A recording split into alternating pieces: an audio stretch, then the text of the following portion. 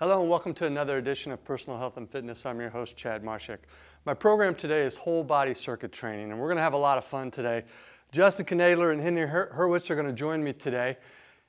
Justin's actually going to serve as the intermediate guinea pig, and Henry's going to be the advanced guinea pig.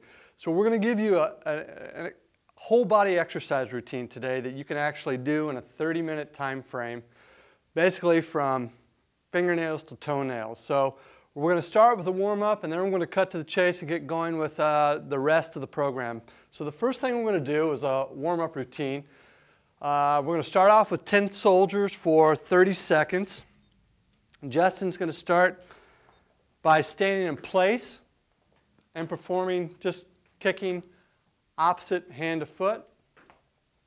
And Henry's actually going to perform it while he's moving. And again, this is for 30 seconds. Warming up is really important before you start this program. Any type of a conditioning program, it's important to warm up properly.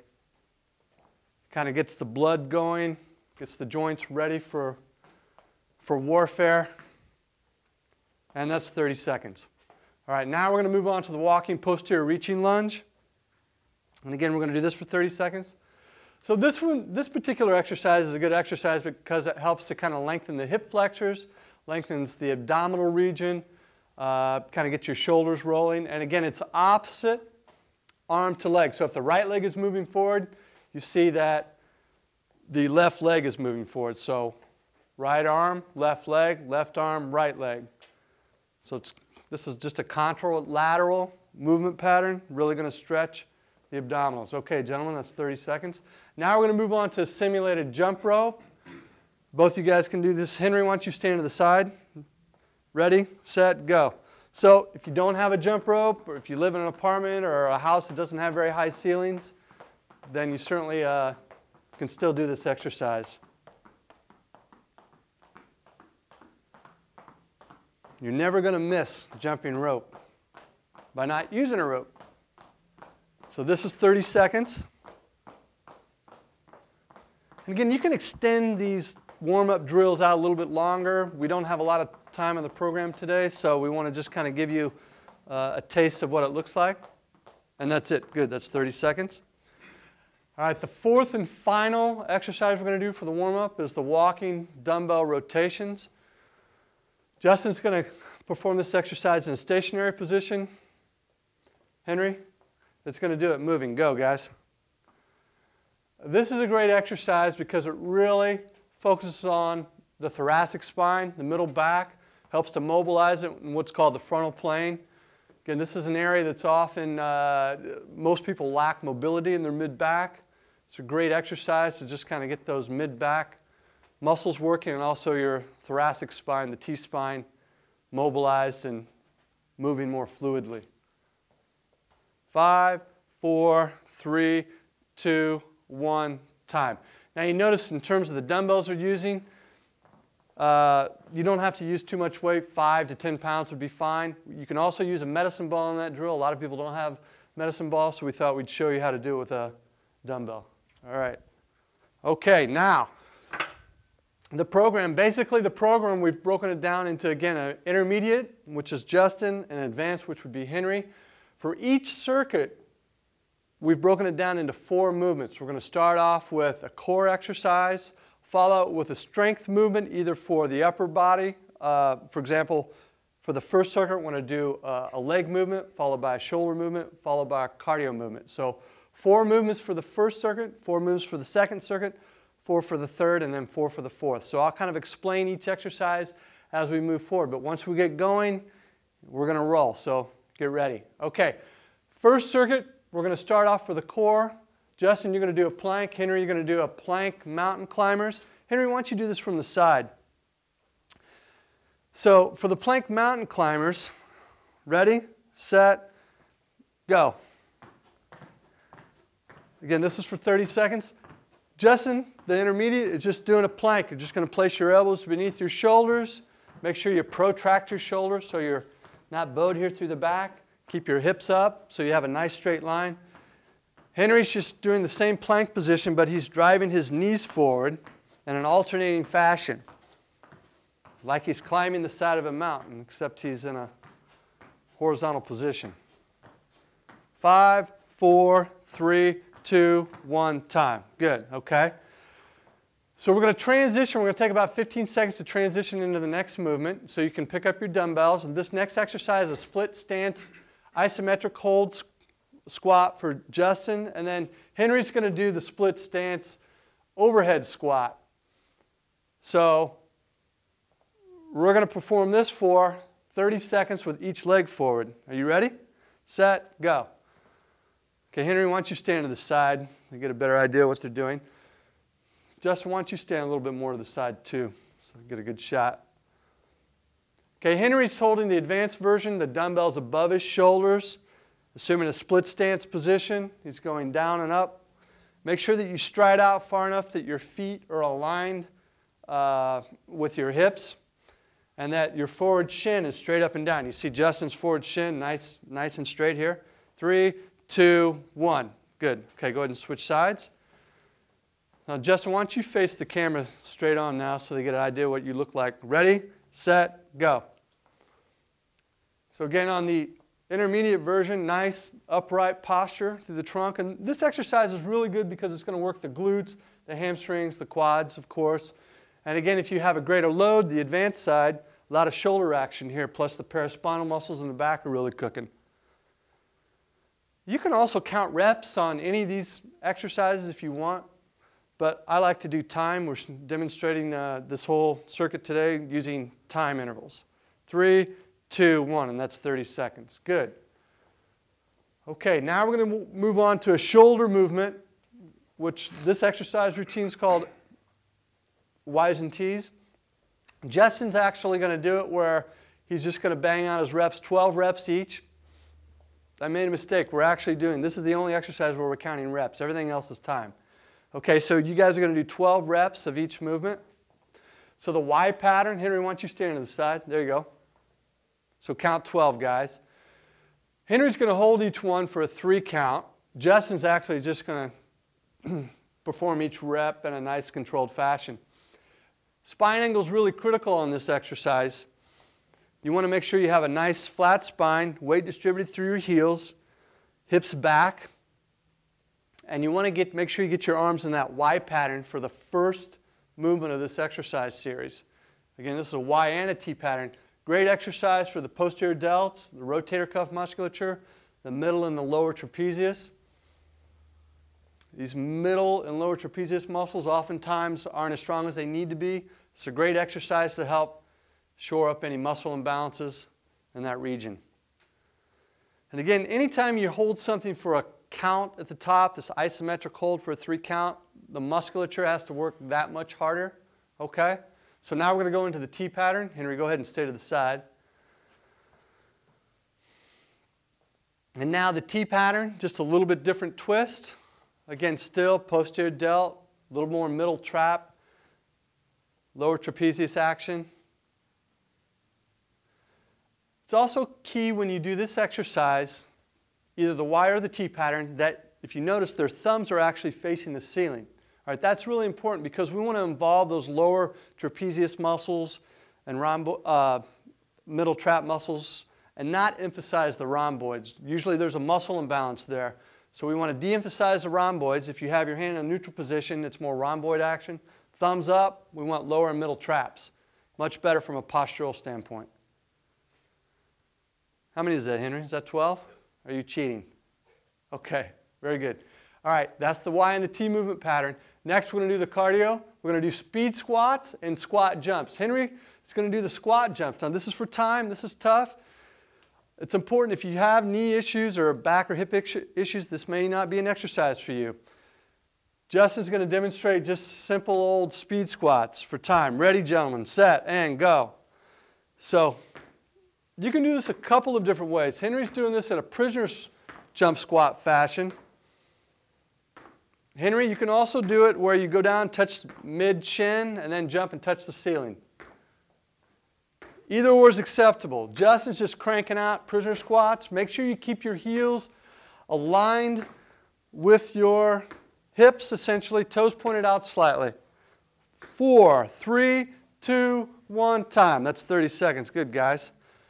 Okay, that's the completion of the first circuit. Now typically you'd want to rest anywhere between 30 seconds to a minute. Again, depending on your level of fitness, you may need a little bit more rest. That's okay.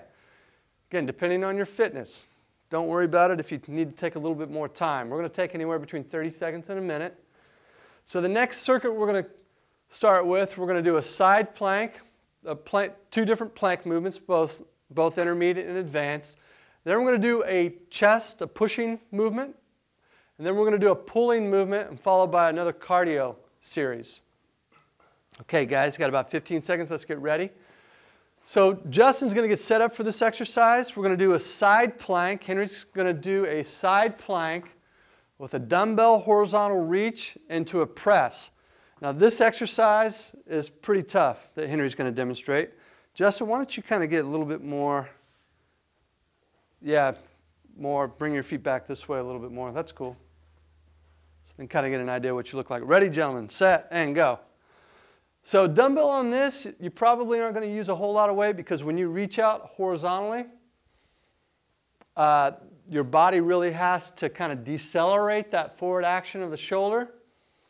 But this is a really tough movement. Justin is just getting into a plank position rather. You really want to focus on drawing a straight line from your shoulder through your hip, through your knee, through your ankle. So nice straight line here. Position your elbow directly underneath your shoulder. 3, 2, and 1. You can do this one of two ways as an intermediate. You can actually place your hand above your shoulder if you want, or just place it at your side. Either or is acceptable. Ready, set, and go. So 30 more seconds. If you notice Henry here, he's got a little bit more movement because, especially as he presses out, as he displaces the weight away from his body, it makes it more difficult. Justin, you can also place your hand down at your side, of course.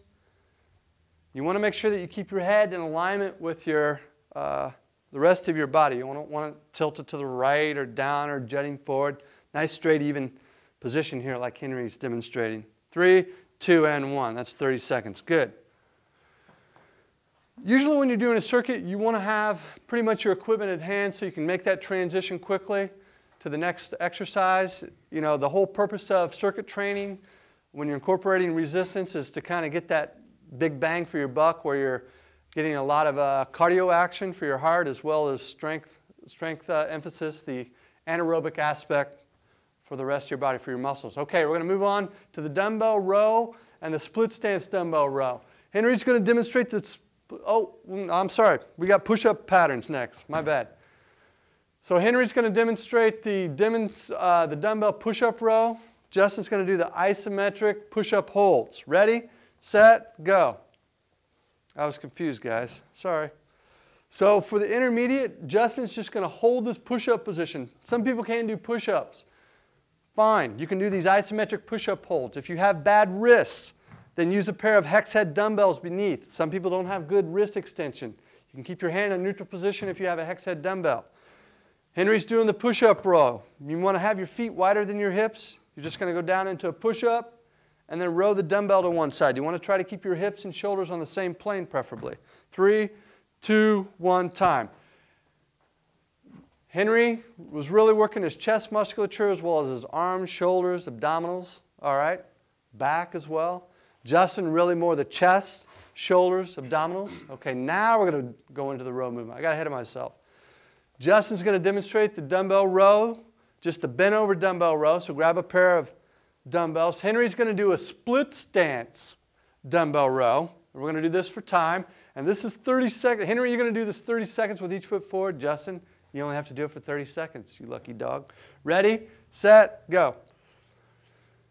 The split stance, the more advanced version, you want to distribute your body weight through the forward heel. That's really going to get your hamstring activated. You want a nice straight back here.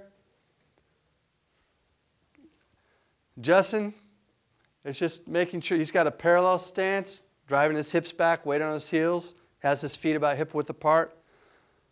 5, 4, 3, 2, 1. And if you notice with Justin, he's just rowing the weights up to his side.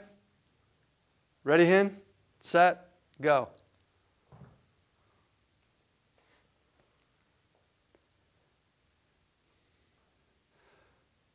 weight on all of these exercises, you really kind of have to experiment and figure out what works best for you. Obviously, if you can't last 30 seconds, for example, for this particular exercise with the dumbbells that Henry's using 20-pound dumbbells, then you're going to want to lighten the load the next time around. So it takes a little bit of time to kind of experiment and figure out how much weight you need to use on a lot whenever you're doing any type of circuit training. 3, 2, 1. That's 30 seconds. Good. Okay, now we're going to transition into the cardio. We're going to do stationary sprint skips, Justin. And Henry, you're going to do the scissor split jumps. You ready? Set, go. So Henry is doing like a scissor split jump, and Justin is kind of, I don't know what those are. I don't know if those are really the sprint. I guess those are the sprint skips. I usually take my feet out, drag them out a little bit more. Go ahead and face to the side, Justin, so they can get an idea. Henry, get up in the air. So obviously a little bit more of a plyometric action with Henry. Henry's having to work a lot harder. 3, 2, 1. Really important that you have that contralateral arm action with your legs. So right arm forward if your left leg's forward, okay? Just like you're walking, you want to walk like this. You don't walk like this. I can't even do it. So you shouldn't perform that particular cardio segment with the same arm leg moving forward. It's opposite, all right? Activate your core a lot more. So now we're resting a little bit. Rest, again, important if you need water. Henry, you're sweating. You're good. He's good, he says. That's what you can do when you're 25. Again, if you have mechanical flaws, a lot of times it's going to cause pain. So if you have pain, that's an indicator that something's wrong mechanically. So you need to make sure that you readjust, reassess your mechanics on any of these exercises. If you have continued pain after kind of taking a look at your mechanics, if you can't figure out what the cause of the pain is, don't do the exercise, all right? All right, third circuit. First exercise we're going to do is, again, for the core. Justin's going to demonstrate a V pattern or a V hold with what I call an alternating leg pattern. So one leg is going to be on the floor where one foot's going to be up in the air. Henry's just going to get in a nice V pattern. You're going to see what I'm talking about here in a second. You ready? Set, go.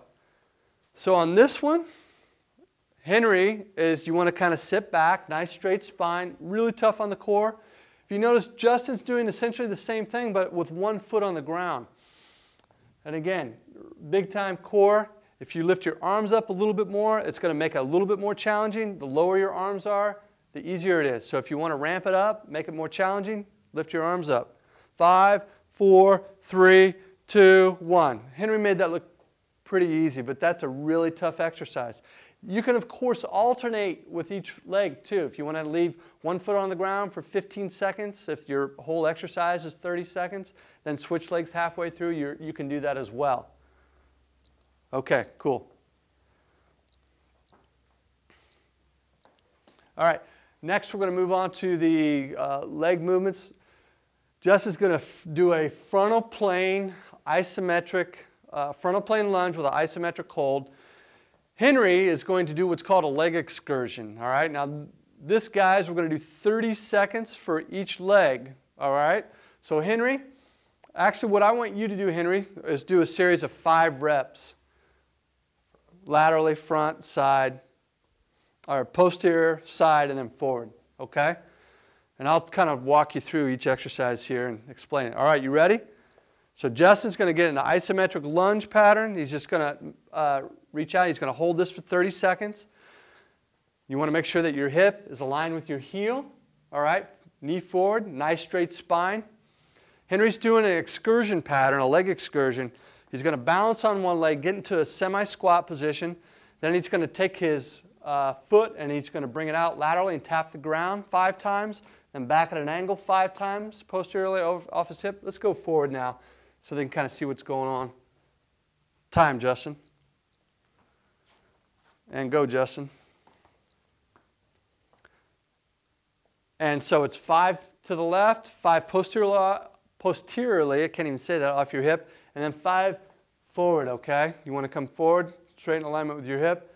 Again, your hips are really having to work hard to keep your body aligned properly.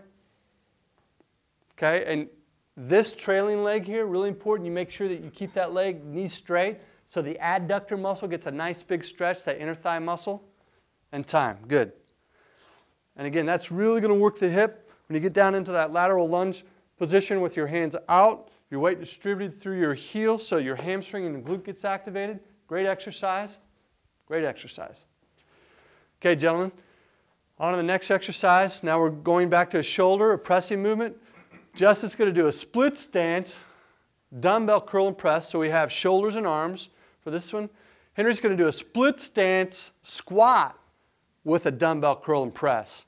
Okay? So again, Justin, on this one, you're just split stance, dumbbell curl and press. So we're going to do a series 30 seconds with each foot forward. So this exercise pattern is 1 minute long. You ready? Set, go. Once you stand to the side. You want to stand to the side? Yeah, just split your stance. You don't have to squat too much, Justin. Henry's down into a split stance squat. All right, so again, anytime you're doing a split stance squat, a lot of hip action, a lot of hamstring, legs are working, but this is shoulders and arms too, biceps specifically. 5, 4, 3, 2, 1, time. Justin's just doing he's splitting his stance, okay, a little more balance required here. What's cool about this is that whenever you're doing a split stance, set, go guys.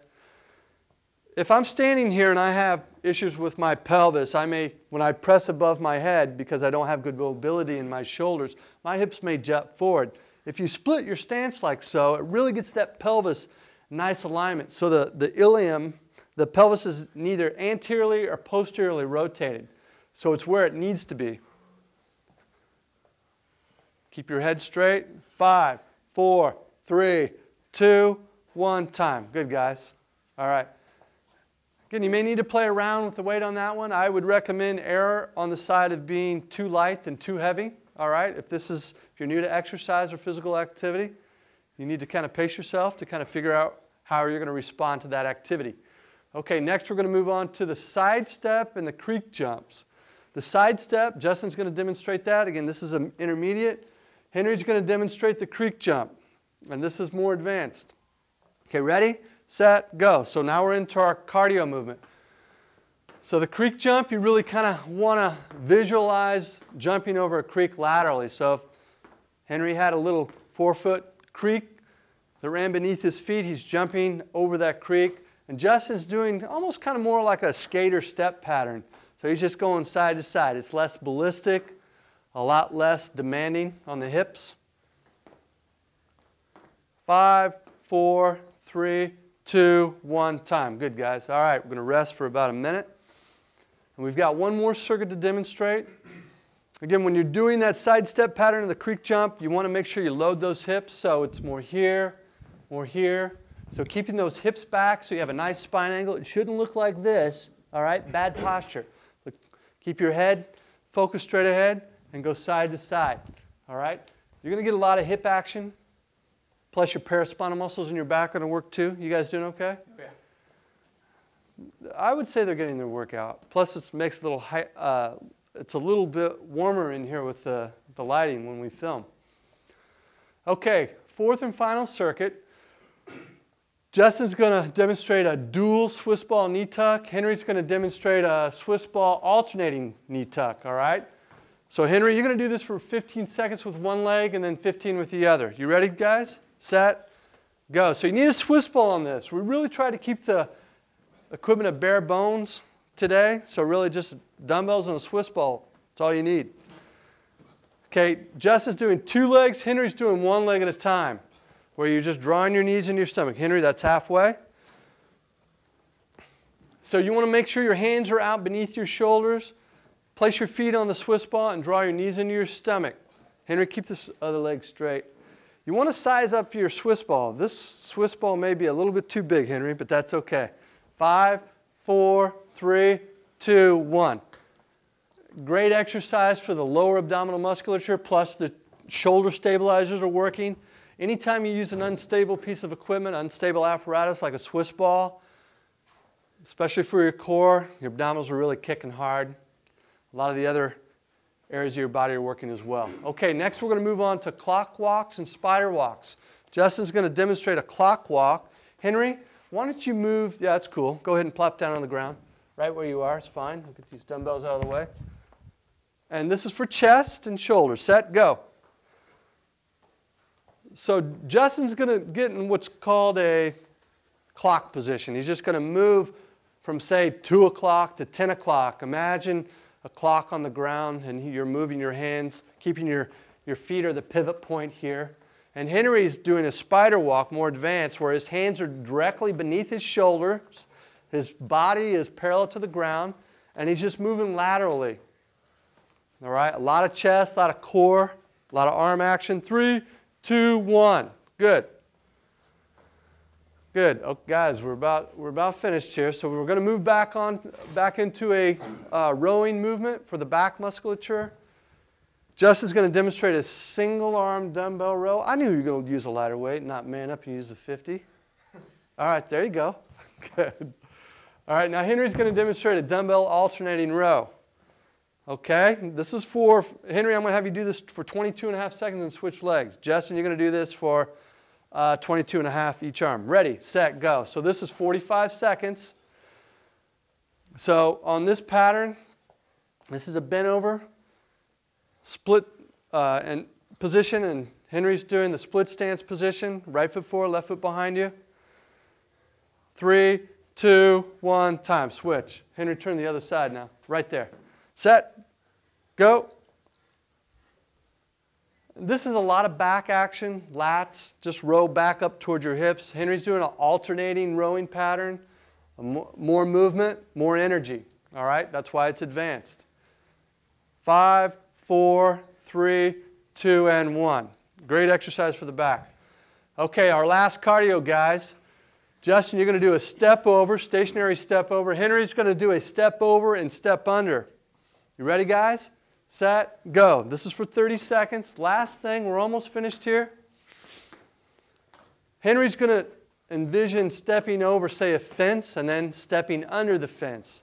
Justin, why don't you turn to the side now? And Justin's simply going to simulate stepping over a fence. All right, obviously a little harder when you have to step over and step under. More movement, more energy. Adductors working a lot more here for Henry and his hip rotators. Justin, just more hip rotator action. 3, 2, and 1.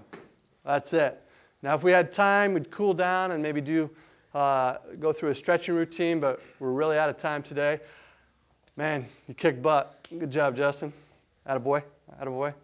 So if you have questions about what we do here at Body Symmetry, feel free to call us anytime. Check out our website at bodysymmetry.com, and by all means, go to freefitnessvideos.com. It's an awesome website, put a lot of time into it. This program right here that you're watching right now is going to appear on the web on freefitnessvideos.com. Thanks again for joining me on another edition of Personal Health and Fitness. Until next time, I'm your host, Chad Marshak. Hey, Quinn and Riley.